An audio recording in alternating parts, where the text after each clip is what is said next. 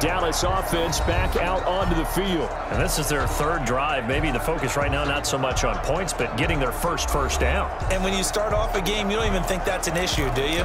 But you go a drive, a second drive, no first down, that becomes an issue. Now you got to think about, okay, what type of play calling do I have to do to get us in a spot to pick that first one up?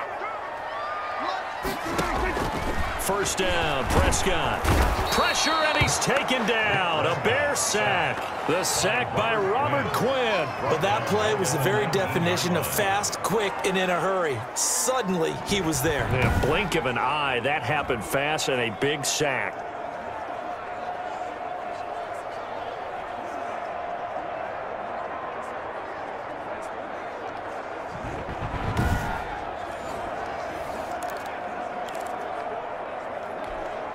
Work to be done here on 2nd and 16 after the sack. Draw play, Elliott fights forward for only about a yard up to the 21. Ezekiel Elliott. And the big fella stuffed that one up in a big way. I think doubling him has to be a priority because you can't move up to the next level if you don't take care of him first.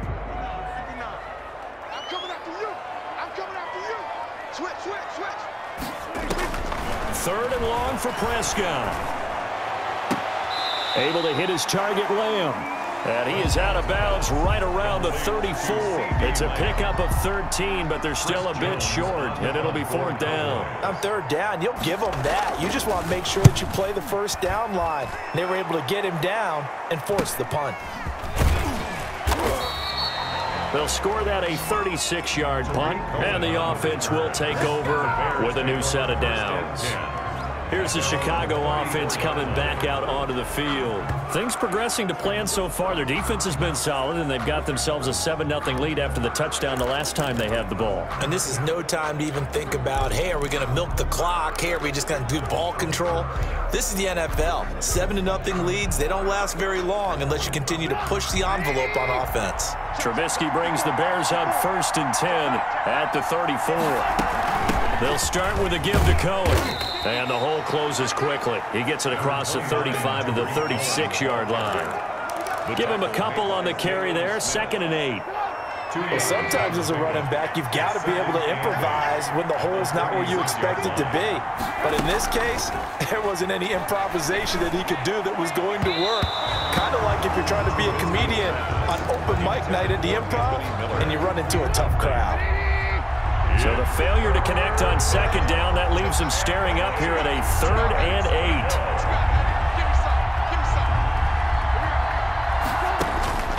From the shotgun is Trubisky. Caught on the left side by Ginn.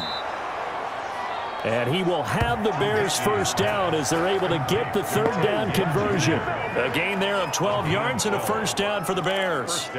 So he turned to a trusted, familiar face in that 3rd down situation. It paid off. Yeah, you go to your veteran receiver in that spot, so you can't underestimate him when he's on the field defensively. Make sure you know where he is because he understands how to get open in key situations. 3 yards on the pickup there, and it'll be 2nd down. It's a pickup of 3. Brings up 2nd and 7. 2 minutes on the clock, 2nd quarter, 7-0 ball game.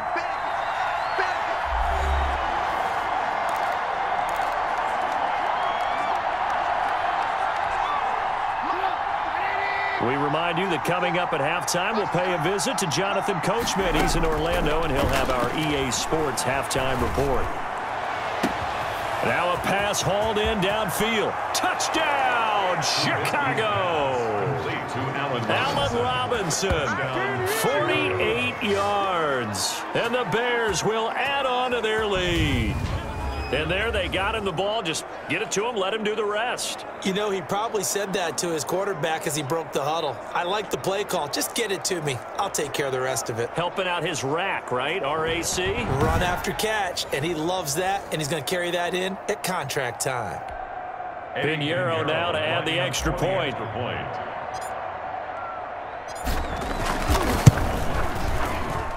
And it's good to make it 14-0. So that drive spanned 5 plays. And the end result is a Bears touchdown.